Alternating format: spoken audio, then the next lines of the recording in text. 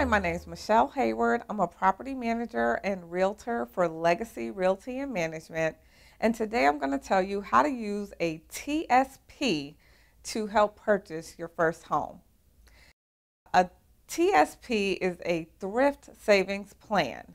And this is basically the federal government's equivalent to a private company's 401k.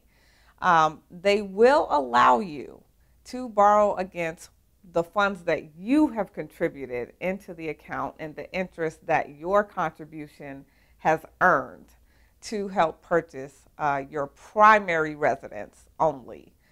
You cannot borrow against that for an investment property. Okay, so the interest on this loan is $50. You can go to tsp.gov for more information. They also have the forms and everything you'll need to submit in order to get the loan approved. My name is Michele Hayward. I'm a realtor and property manager for Legacy Realty and Management, and that's how you use a TSP to help purchase your first home.